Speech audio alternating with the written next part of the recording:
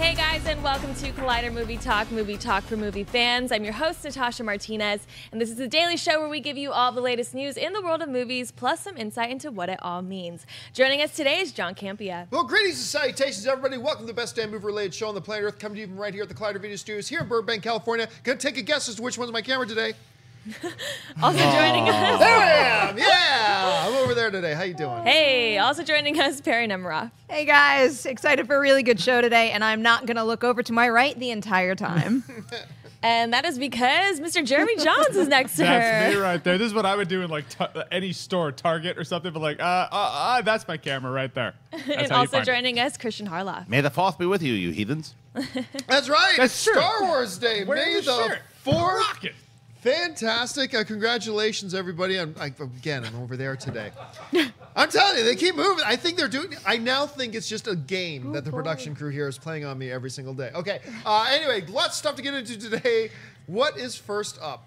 Deadline is reporting that Universal Pictures is finally moving forward on its Gears of War adaptation, setting one of the writers on James Cameron's 4 Avatar movies, Shane Salerno, to pen the script. The movie will not be based on any particular game in the series, but will be a new story set in the universe in which a squad of commandos living in a bombed-out post-apocalyptic society battle a swarm of alien creatures called Locusts. A release date has not been set. John, thoughts on Avatar writer Shane Salerno writing the Gears of War adaptation? I actually like the notion that they're just saying right up front, we're not going to base this particular story on any one of the games. We're going to take the spirit of the game, we're going to take the scenario of the game, and we're going to create a story around it.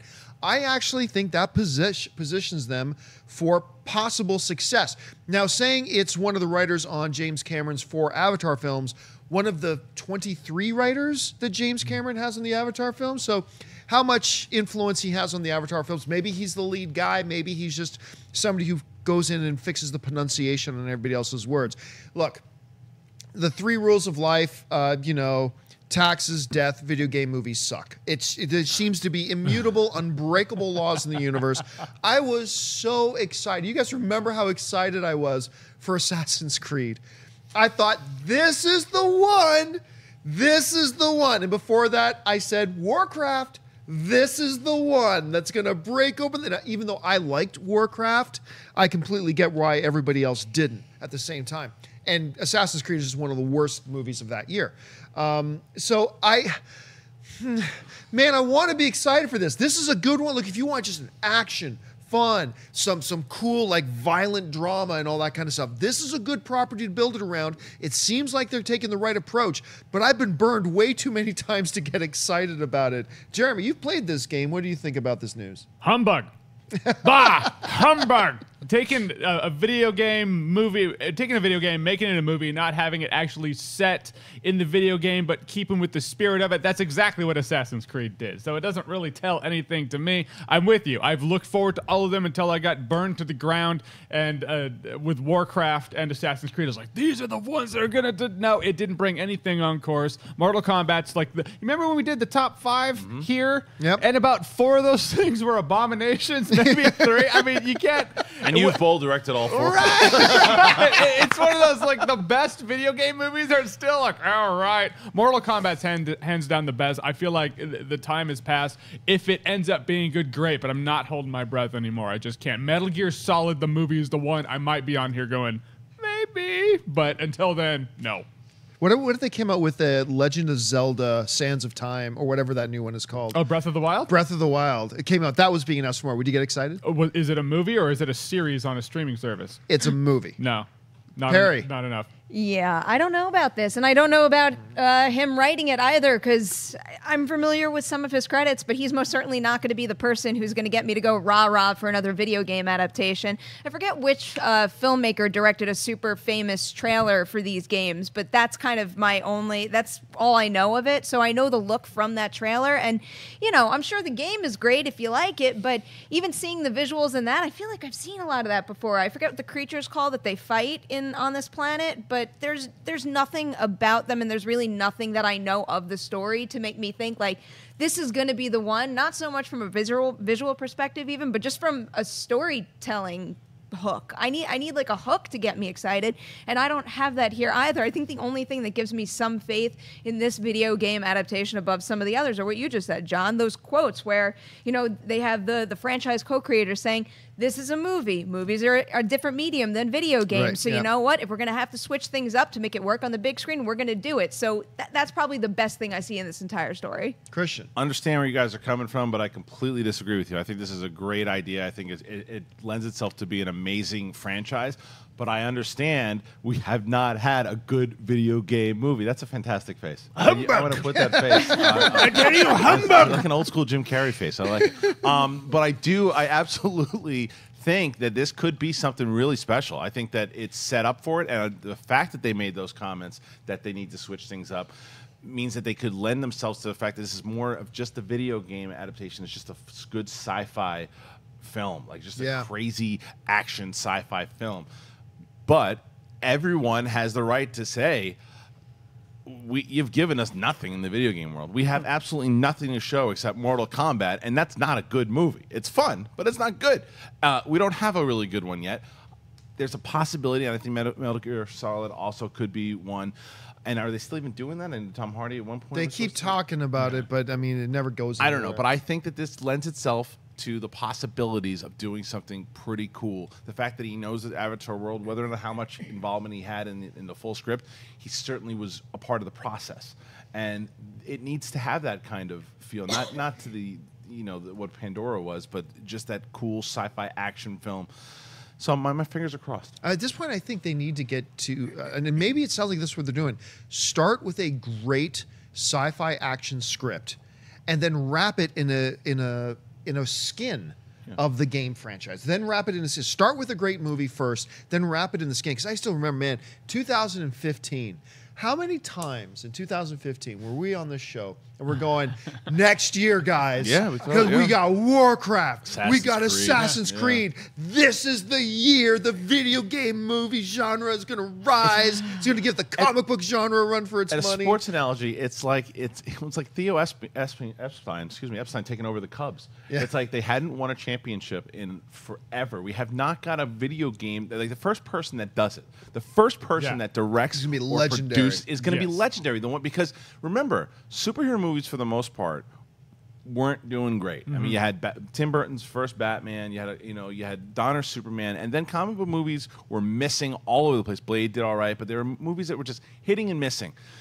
Nothing's hit so far in video games. Absolutely nothing. The first person that makes it work is going to be legendary. I actually think they've dug themselves an even deeper hole because of that. You would think it's just the first person who makes it work is going to get a claim to fame for that. But I feel like the hole is so deep that it needs to hit the point where it's like, I mean, like an Oscar-worthy movie, because now you have all these people out there who are just going to be like, oh, I don't like video game movies no matter what. Like and that's Jeremy? going to be the challenge, is to prove them wrong, though. Don't want to be that person. Make the face again.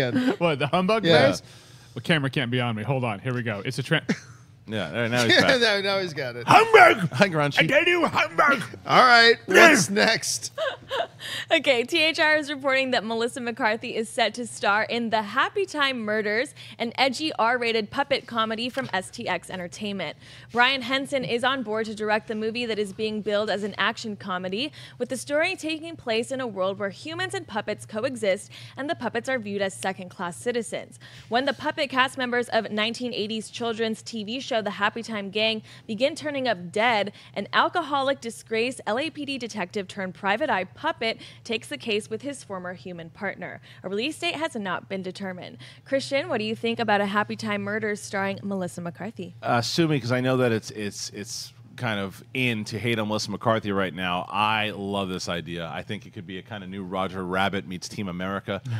It could be really cool. What was the play? The one with the puppets that they Avenue did? Q. Avenue Q. Yeah, like it's something along those lines, but bring it into feature film. It could be really funny, and it could be something that just knocks people on their ass. It could also be an absolute disaster.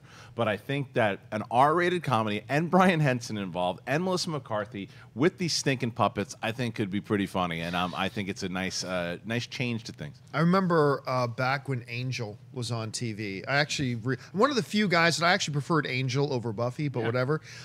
And they did their episode where Angel was turned into a puppet. And I just remember watching that, and I was so thoroughly entertained by that episode, thinking, why doesn't a movie try this at some point? And then this also reminds me a little bit of Forgetting Sarah Marshall. That Jason Segel's character had this R-rated Dracula love story he wanted to do in puppet form and something. This is a terrific idea. Look, this may turn out horrible. Like, this could be a hot mess on a really steaming bad plate. But I think it's pretty creative, and I want to see where they go with it. And you're right, I'm not over Melissa McCarthy. I think, like any actor, does Melissa McCarthy have some hits and misses? Absolutely. But when she's on, she can be really, really funny. And I think this is a really nice marriage. It's a really cool thing to try. We haven't really seen something like this before in a major Hollywood release, per se. So I'm down for this. What do you think? Yeah, nothing will ever... I remember the first time I realized Melissa McCarthy was great. It was in Bridesmaids, and a lot of us were like, oh my gosh, Bridesmaids was surprisingly good. It wasn't Gilmore Girls? It wasn't Gilmore Girls for me. It was Bridesmaids. I didn't watch Gilmore Girls. I played video games, but so I mean, I'm with you. Melissa McCarthy has talent, and this, I mean, that image right there. There's like a dead rabbit with stuffing everywhere. I mean, that's just the premise is so goofy, yet so. I just saw the sign. Vinny's Puppet Pleasure Land. It's some kind of pornographic image. It's amazing. There's It's a rated whole R. bunch of funny props behind her also. It should be mature and rated R, but it's puppet, so it's not, but it is. And I agree. It could be a really irreverent Roger Rabbit meets puppets. Anytime you mix live action with puppets, already I'm like, I don't know how this world can exist, but I like it a lot. Team America did it right. so well. Yeah, but that was like all puppets. Yeah, This is going to be, a mixture of it, but I agree. Team America was absurdly entertaining. So bring back some puppets.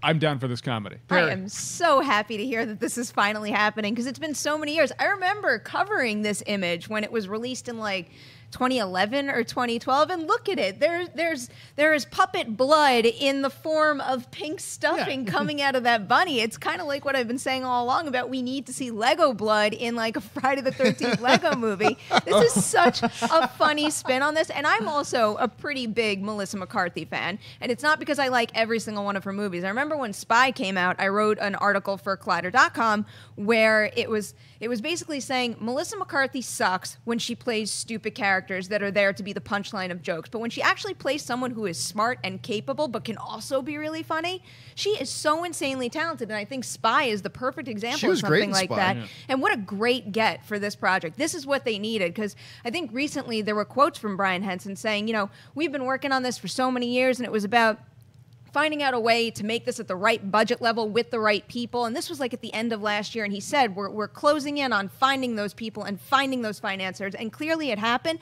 And you can't have it happen with anybody better than Melissa McCarthy. She's got some serious power in this industry. So you pair her with this concept and the fact that R-rated comedies are doing pretty damn well right now. And they've got a really great package here.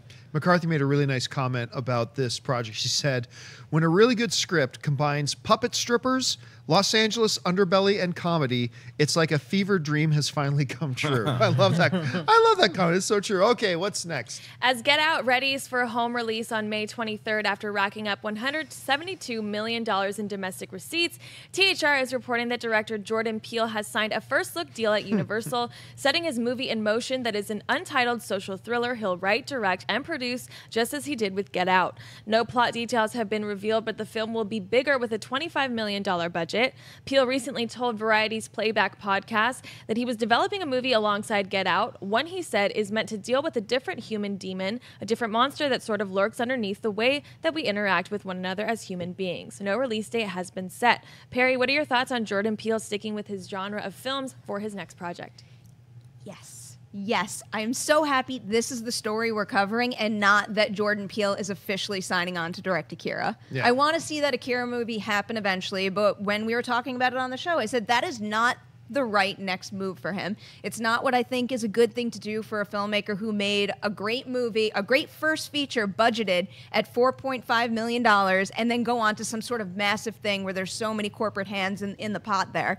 This is what he needs to do because clearly he's got great ideas, and the jump from, let's say $4.5 million to something like a $25 million budgeted movie, that seems reasonable, and it seems like that's kind of the route that more up-and-coming filmmakers should be taking, because that is the trend now. You make one really great movie, and all of a sudden you get snatched up and put on a major franchise, and it's kind of sinking a couple of really talented people that I was looking forward to seeing where they were going to go. And you let him hone his skills for a little while. He is someone who clearly, with Get Out, you could see it all over Get Out, jumped into that really understanding what he wanted to do, how to achieve it, how to get his message across while making a scary and entertaining movie. He's such a talented filmmaker. I'm so excited to hear that he's staying with Universal. He's hopefully going to keep working directly with Jason Blum, because they make a great pair. Yeah, I'm not one of these guys.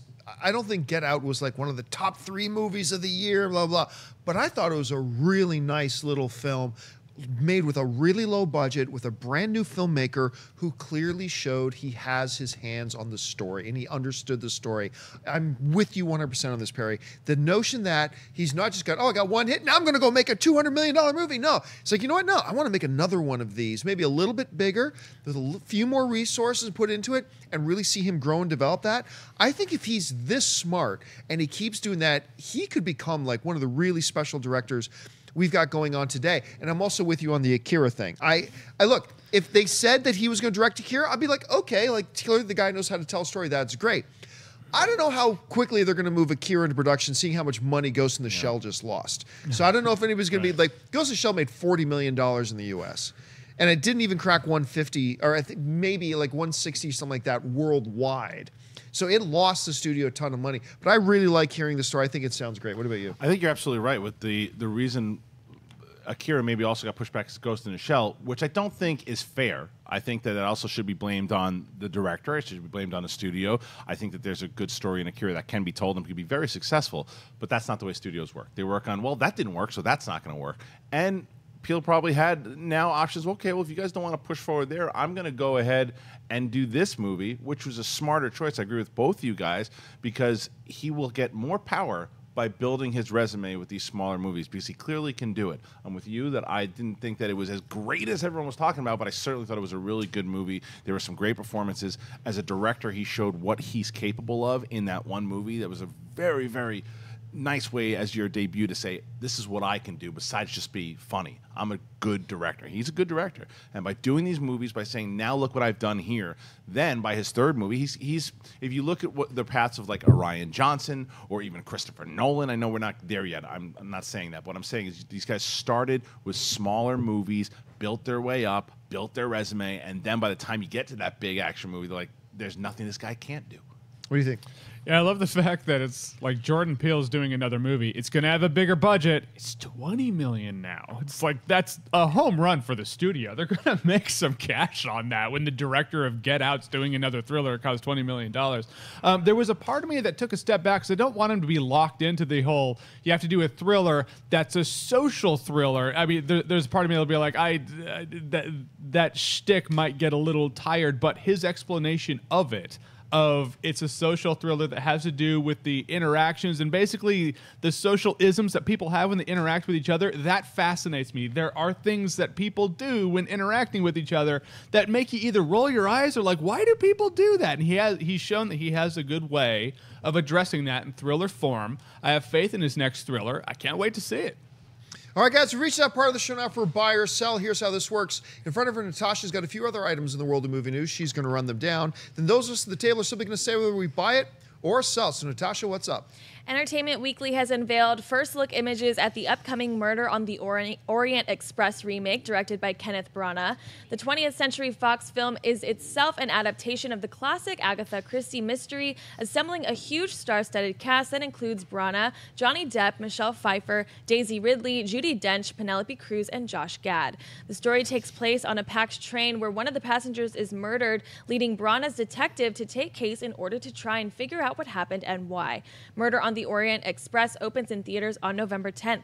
Jeremy Byers saw the first images from Murder on the Orient Express. I buy the images. I buy the crew behind it. I buy the director. I'm a fan of Kenneth Branagh, and I like what this is going to be. I've never seen the Murder on the Orient Express, one of the 5 remakes and Murder on the Orient Express versions that have come out. I haven't seen it. Went on the Spirit of Washington dinner train, did a murder mystery then.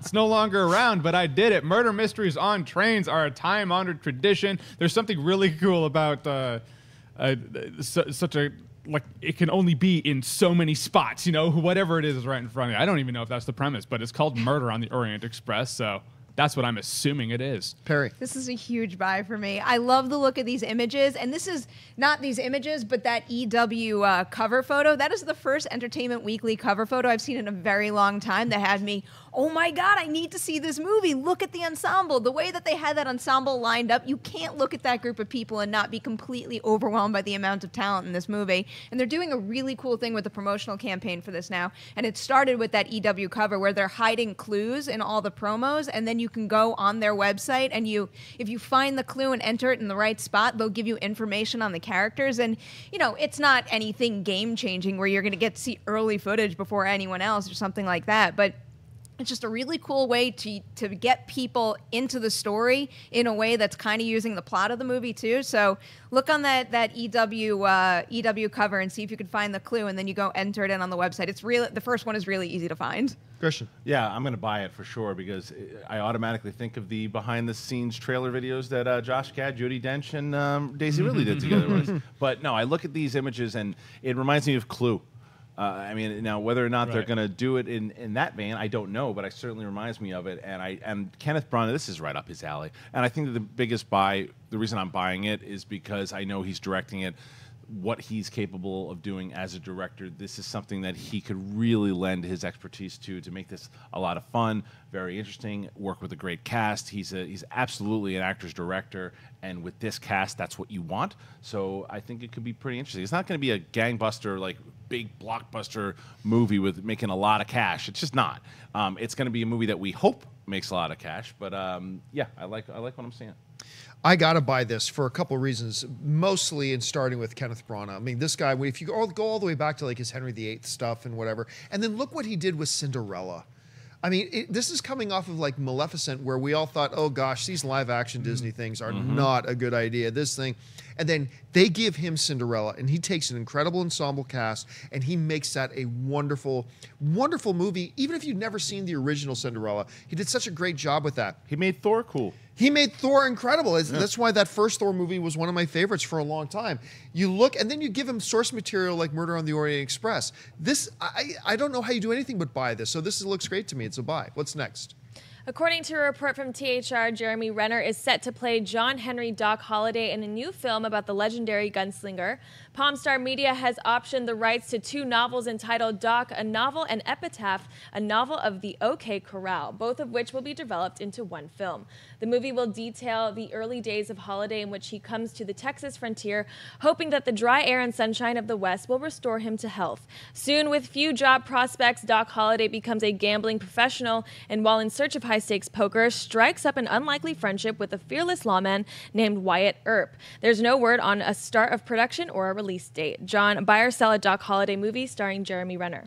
I love the kind of little bit, it hasn't gone in full force yet, but this renaissance of the Western genre coming, and you get a performer like Renner, you get a story like this that a lot of people already are a little bit familiar with, and they want to see that legend expanded upon. I like it a lot. I'm actually really excited for this one. For me, it's a buy. I'm going to sell it because I would have rather it been like a streaming series. I would have rather it been an Amazon series or a Netflix series. I think I'm good with my Doc Holliday already. I already got Val Kilmer. I got Dennis Quaid. I'm good with Doc Holliday in the movie. I don't know if I like Jeremy Renner as an actor. I think he's good. I just don't know if I need another film version. I know it's been a long time, but I think that all these adventures and things that I haven't seen already could be better served as a television series. I mean, I don't know what they're going to cover in 2 hours that I haven't already seen on screen, but we'll see. It's true. As a Tombstone fan, I do have the epitome of Doc Holliday that I love, and that's Val Kilmer in Tombstone. If you haven't seen that, please see it. But I do want to see Doc Holliday's life outside the Earps. You know, like what got him there? Where did he go? Granted, it's going to be wrapped into Tombstone for a bit because he moved there after he got the cough. But I I'm going to buy it. I like Jeremy Renner as an actor. I want to see what Doc Holliday's life is rather than just the Tombstone era. So yeah, I'll buy from me. Yeah, I think I'm gonna soft buy it. I don't really know if I need another rendition of this character, like Kristian said, but Jeremy Renner is a very talented actor. Most of the things that I've seen him in recently that I really remember and love his performance it's mostly coming from when he has someone really good to work off of. So while I don't really see him as a leading man, I see him as a leading man as long as he's surrounded by other talented people that kind of bring that out of him. So, you know, it depends who they find to direct and who they fill out the cast with will kind of dictate how excited I get about this. All right, what's next? Just as fans were getting antsy for Warner Brothers to kick in their marketing campaign for Wonder Woman, several new TV spots, including a new extended one, have landed online. The new look features a lot more action with bits of story mixed in, featuring Gal Gadot's Diana Prince and Chris Pine's Steve Trevor. The new spots come on the heels of a report from Vanity Fair that states Warner's has already spent more on marketing for Wonder Woman than Suicide Squad did, with the same window of time until release. Fans will not have to wait much longer to see Wonder Woman in action, as the movie is less than a month from hitting theaters on June 2nd. Perri, buy or sell the new extended TV spot for Wonder Woman? I'm going to buy it, but that doesn't mean I love this TV spot. I think we've kind of hit the peak in terms of Wonder Woman trailers and TV spots, and at this point, it doesn't matter how good they are. It's not going to hit the point where I get even more excited through those kinds of promos. Right. However, the second they drop a clip, if I see a clip from the movie and it's really damn good, that's going to kind of get me to a new level with me looking forward to Wonder Woman. But I think, you know, I've seen enough as far as quick cutting trailers go. Jeremy. Yeah, I think the clip is the only way we could go, other than it looks like they're holding back in the trailers. Like, there's plot that we don't want to reveal. So all the trailers, they're looking very similar at this point. Every trailer I see, I'm like, I've seen that. I saw that months ago. And there's still a month to go. So I feel like the marketing is going to amp up, and it's going to be more stuff that maybe I've already seen. I agree with you. I want to see a clip with dialogue between two human beings, and I want to see if that dialogue is good. I want to see if the acting is good, because I'm excited for Wonder Woman, but again, I haven't seen what trailers are. It's very easy to make a movie look good with a trailer. So I need to see a clip. I'm with Perri on this one, but I buy the trailer. I thought the trailer was good. And yet some companies don't make their movies look good with trailers, Yeah, oddly it's true. enough. Yeah, I'm completely with Perri on the fact that I don't know how you get me any more excited for this movie, because the first two trailers for Wonder Woman were just going all the way back to Comic-Con last year, and then the big follow-up trailer they had after that.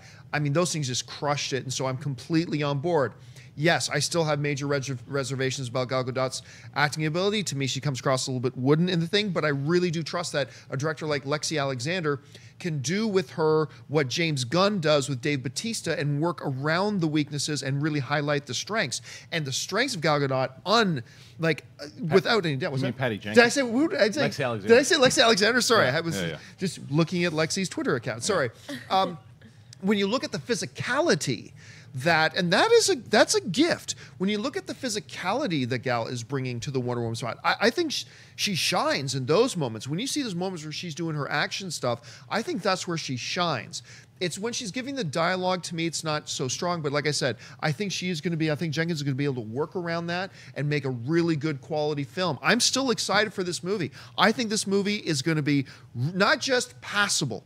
I think this movie is going to be really damn good. I'm excited to see it. These spots didn't increase it, like you were saying, Perri, because I'm already there. So now I just want this damn movie to come out. I'm going to do the same thing that Perri did. I'm going to just buy it, not because I don't like anything I say. I happen to like everything that I've seen.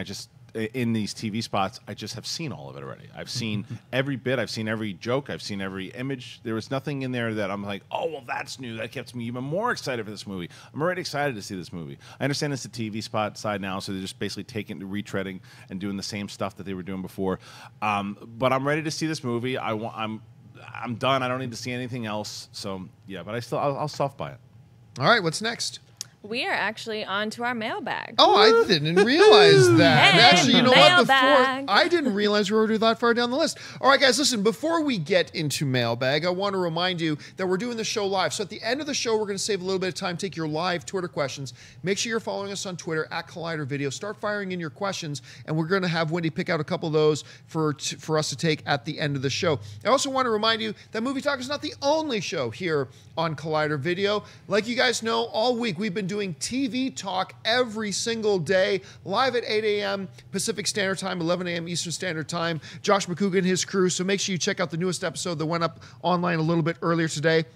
Also, a little bit later today, this man, Kristian Harloff and Jedi Council. The newest episode goes up on that a little bit later today as well. And, of course, a little bit later, a brand new Schmodown drops between Josh McCouga and, I can never say Tom. That's who he is. Yeah, so Tom is. Dagnino, that's going to be coming up. Keep your eyes open for that. And, of course, a brand new episode of Awesome-tacular with Jeremy Jahns and crew every single Friday. Keep your eyes open for that. That's on the Verizon Go 90 network. Now, as Natasha was saying, we do have mailbag. If you've got a topic or question you'd like us to address, make sure you just send those to us at collidervideo@gmail.com, and we take those on the weekends on mailbag, but also here on Movie Talk Monday through Friday. So, Natasha, what's in the mailbag?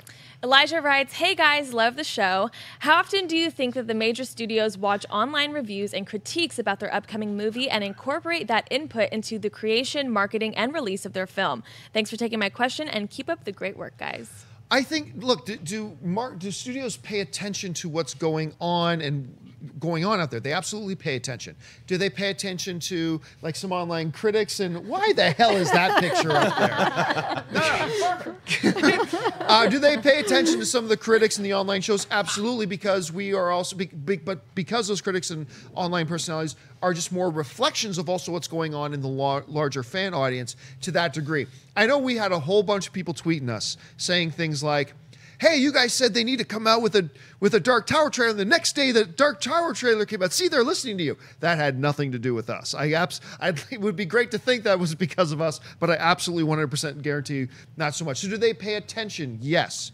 Or do they completely dictate what they're going to do by what people like us say? Absolutely not. Influence? Sure. Dictate? No way. Anyway, Perri, how would you address that? Yeah, pretty similar, especially when it comes to seeing early releases of a movie. And just as an example, because I was there, the Overlook Film Festival, they had the world premiere screening of It Comes at Night. There's no doubt in my mind that A24 and the other people that are working on that movie, and especially the marketing campaign, are looking at the reaction coming out of that. And a great example is when you see trailers where they have quotes, but instead of critic quotes, they're pulling from social media, Twitter handles, because that means they looked at the reviews and they didn't get the quotes that they wanted from the reviews most of the time.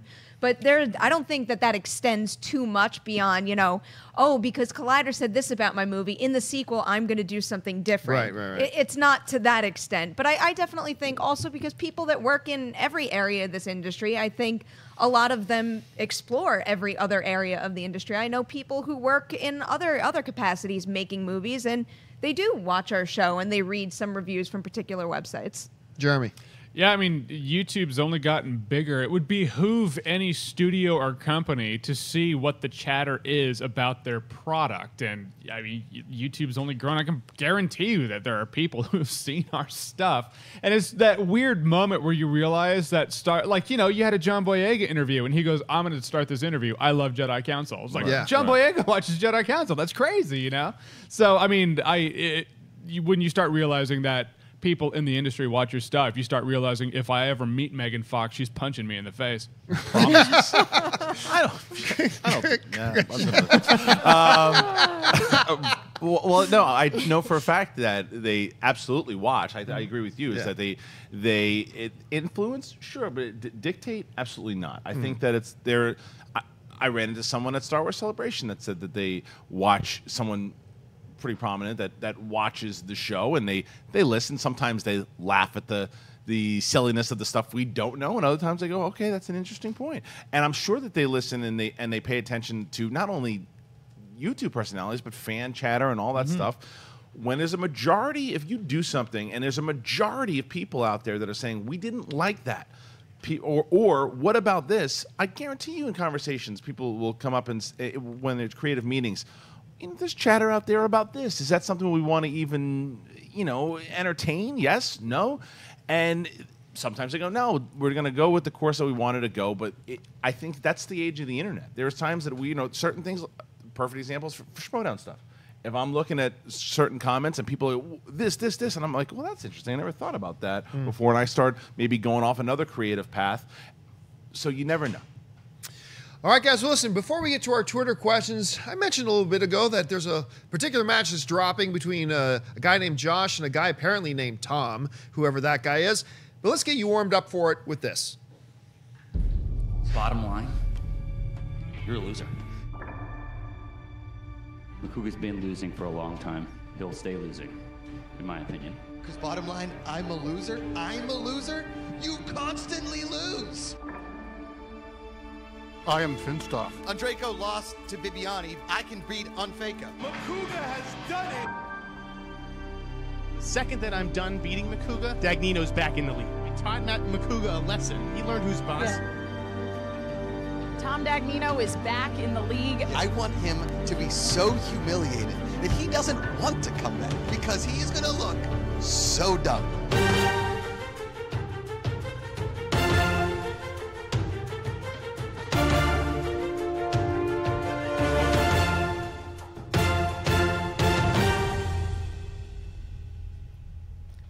All right, remember, that match drops tomorrow here on Collider Video. All right, guys, I said we'd save some time to take your live Twitter questions, and we're going to do that right now. Once again, just make sure you're following us on Twitter at Collider Video. Wendy, what have you picked out? The first one comes from Box Office Jack, who writes, should film studios stop adapting book series and go to TV only? Less quality versus faithful adaptation equals more views. No, some movies, I mean, there have been a lot of great movies that are based on novel adaptations, and they come across great. Remember, a lot of novels are like 400 pages. That's not going to get you a lot of episodes. That's then taking a book and saying, I'm going to start a TV series based on the book, but then I'm going to do a whole bunch of different things. Sometimes it goes the other way. Sometimes you get a 1,000-page book that has to be reduced down to like 120-page screenplay at the same time. But no, I think every story has its own thing that it leans towards. Honestly, I think there's a real trend right now. It's real popular to say, oh, make that a TV series. And that's just like the popular go-to thing to say at this point, when I don't think that's accurate at all. I think a lot of stories, especially novels, do gear themselves more towards being movies, some of them towards TV shows, but I don't think there's a hard rule that's it's one or the other. I think every story you got to look at, evaluate on its own merits, and see which way it would go. I totally agree. I think, like, perfect example, a movie that I don't think that was done well, but still I thought was served better as a film was Girl on a Train. I don't think Girl on a Train could have been a series. I think I think that they're talking about overall. Didn't make much of a movie either. No, I think they're talking more about like Mortal Instruments and things of that. I mean, just anything that could, Hunger Games, stuff that could just. There are certain ones that absolutely there is a medium now, and I've been talking about this for a long time, and I agree with it. I think that there are Netflix and Amazon and all these streaming services give you such a different place to tell your story now in a way that, I mean, Dennis and I, when we reviewed The Defenders, that is an 8-hour movie. It's an 8-hour film now that they're going to be able to really tell that story. And I think that there are certain times that serves well, and there's other times where you can just cut a lot of things out from a novel or from a series and just make it a movie or movies. Perri? It's funny that you bring up Mortal Instruments, because that's the perfect thing to look at as an example. That movie came out, they hyped it up big time, and it tanked. And when they announced that they were going to make a TV series instead, I'm like, oh God, did you learn nothing? That is never going to work. Should have led with that. Sure enough, though, it is doing okay. It's definitely not for me, but people seem to like it, and it's just, you got to look at what your material is and decide where it fits best. Just to give an example on the other end of it, it's Game of Thrones. Had you tried to cram Game of Thrones into one movie or even a film series, I think, TV is where that property should live. And it comes down to what you want to highlight from the story in the book that you're adapting to whatever medium you do. Like, you look at Jurassic Park. It's one of my favorite movies. Doesn't really follow the book, but it took the essence of the book and made it into a movie, and so there you go. You take It. It is, like, it's that thick. And I'm currently reading it, and it does have ultimately 2 time zones that it takes place in. It's like when they're adults and when they're kids. And it looks like in this new movie, they're like, it's just when they're kids in the 50s, so we're just going to do that. That's great. It will be a bit of a different feel, but that's what they wanted to do. However, the old miniseries did both, like the book did. So it all depends on what you want to do, what you want to highlight, what you want your movie or show to capture. Some books are doing well with it. Some would be better served as a movie. So context. All right, what's next? Arno writes, have you heard that Wonder Woman is delayed 3 weeks in Belgium and Netherlands because of Pirates of the Caribbean 5? Opinions? Look, every movie releases in different markets at whatever time. And they will often plan it around what the other release schedule is. This is standard operating procedure. Nothing to see here. Do you guys have anything to add to that? No, I'm not going to pretend I know how it works over there. Yeah. I'm like, as much as I have Belgium on my, on my Facebook feed, I don't. So I don't know what's going on in the other. All right. I didn't read anything about that, but Power Rangers is a good example. It still hasn't opened in some markets. Really? Yeah. Yeah, a lot of markets where it could make a lot of money too. All right, what's next? Jason You're Boyce so optimistic. Keep my fingers crossed. I want that sequel. Jason Boyce writes, do you think having versus in a movie title has become a bit of a curse? For example, Batman v Superman, AVP, and Freddy versus Jason. Well, Batman vs Superman made. Don't forget about Freddy vs. Jason. Money. Don't forget about Eck versus Sever. I mean, one of the greatest motion pictures of all time. No, that is not a curse any more than a one-word title movie guarantees box office success. I mean, it's just they happen to be used in movies that didn't do all that well. I don't think it's a curse. I don't think there's anything like that at all. Like, if you had named Captain America Civil War, Captain America v Iron Man, the movie would not have been any less good or any less magnificent just because they did it that way. I don't think so. I don't know. Do you guys see anything in that? No. No. Doing that like a month and a half after Batman vs Superman came out might have looked a little bit. What are you trying to do? But no, Batman vs Superman still made money. So did Freddy vs Jason. Did it really? Yeah. I didn't even know that. At that point, it's no. All right, what's next? Tobias writes, now that you've seen King Arthur, are you more or less excited for Guy Ritchie's Aladdin? Are we allowed to say anything yet? Embargo! I mean, I just tell you what I said on my Twitter. I really liked the movie. That's all I said on my Twitter, but we can't review it until later. More. I'm actually even more excited for it now at this point. I think he fits more with King Arthur than Aladdin, but Aladdin's going to hinge greatly on the genie and who they get to do that. So true. It's like I look at genie, not then even director. Who, but how are they handling the genie Totally. is really going to be a big I'll thing. say that I don't really want him to direct Aladdin, but that's not. Don't start reading into that. And this is. You've never wanted really him to. I don't Aladdin. think that his style would work for it. And even after seeing King Arthur, I don't feel that. What I will say, and you and I had this conversation too, if his name got thrown into the Masters of the Universe discussion, I wouldn't hate it. Yeah. Yeah, I don't think my reaction to King Arthur in particular changes my feelings about him directing Aladdin just because King Arthur is so different, and it doesn't change the fact that Guy Ritchie has a very specific style. Okay, what's next? Travis Montgomery writes, is it ever too late to get into film school? I'm 26 and I want to write and direct. Any advice? Thanks. Love all the shows. No, I know. I personally know a guy who decided to just change everything, and at 48 years old went into film school and then ended up being a producer on a film. I mean, so no, I don't think it's ever too late to go into anything school. I've got a really good friend of mine who's going back to law school now, or it's never too late. Never too late to improve yourself, pad your resume, change course, change direction. Never too late whatsoever. What do you guys think? I totally agree. I mean, when I went to school, it was a whole bunch of people who were fresh out of undergrad who didn't take any break, just went straight into grad school. And then I was with a whole bunch of people who had families and kids. And I think if you're in a position where you want to be making movies and you need that kind of experience, those kinds of connections, anything, as long as it feels like that's the right move for you, just do it. You're never too old to do anything you want to try to do, and it's such as a cliched statement. Rodney Dangerfield was in his mid-40s when he started doing stand-up comedy. So the same thing goes with film school or anything too. You do what you got to do when you want to do it. Just stay on the path and get it done. This notion that life ends after you turn 30 is bizarre. It's just nonsensical. My 30s have been a lot better than my 20s ever were. So yeah, if you're 68 and you want to do something else, do that. All right, let's take two more. Okay, Jay Patel writes, I know it depends a lot on factors, but how much does a single screening cost a movie theater?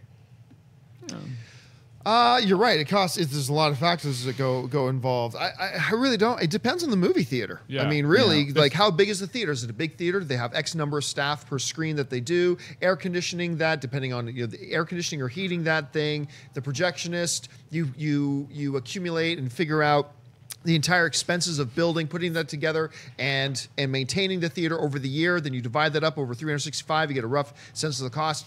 It really depends.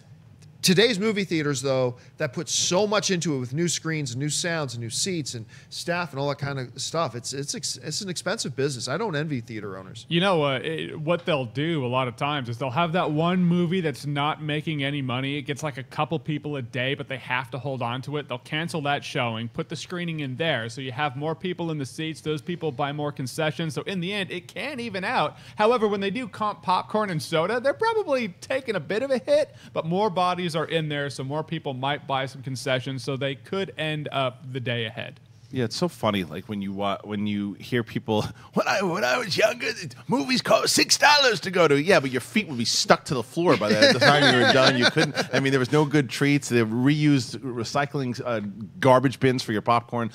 They have been making improvements, like you were saying too, with sound and this in general. The technology expands, the prices are going to expand because you're getting a better experience when you go to the theater.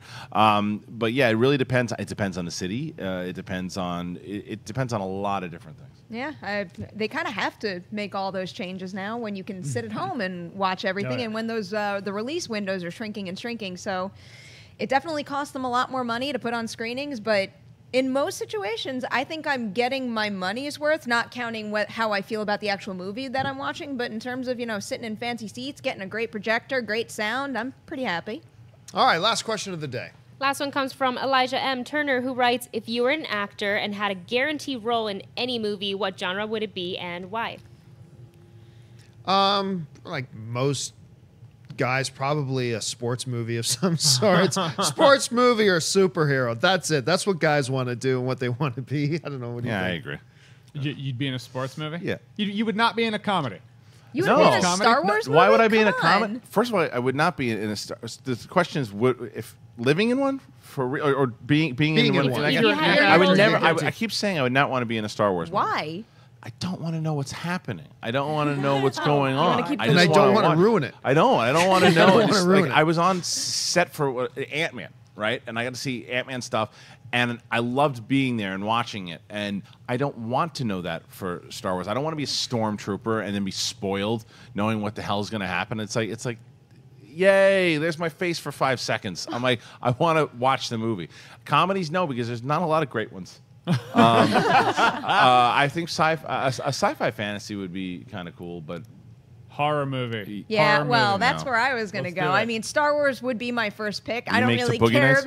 about getting spoiled. I want to be in a Star Wars movie, but I would also love to die a gruesome death in any horror movie. That'd be fun, too. All right, guys, that'll do it for this installment of Movie Talk. Thanks so much for joining us. I want to thank the people sitting at the table with me. First of all, over there, Miss Perri Nemiroff. Perri, where can people find you? I am on Twitter and Instagram at PNemroff, and as always, every Saturday there's Collider Behind the Scenes. This one's all about food, and it features all these guys right here, so you're going to want to see it. Right beside me, Mr. Jeremy Jahns. You can find me at Jeremy Jahns on YouTube, Twitter, rest of the internet. You can find my show Awesome Tacular on the Go 90 Network, where Harloff and I talk Star Wars. We also do a lot of fun, nerdy stuff. Is this freaking you out?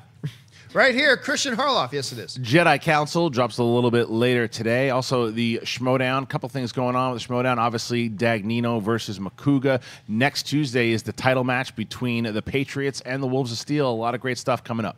Over there, we got Natasha Martinez. You guys can find me on Twitter and Instagram at NatashaLexis_. And Wendy Lee. The Movie Couple channel on YouTube and at Wendy Lee Zaney on Twitter, Instagram, and Snapchat. And apparently you can find me on Facebook and on Twitter simply at John Campea. That'll do it for us, guys. Thanks so much for joining us. And until next time, bye-bye. Hey, guys, if you like this video, click the thumbs up button. Also, make sure you subscribe to our YouTube channel. It'll help you stay up to date with everything we've got going on here at Collider.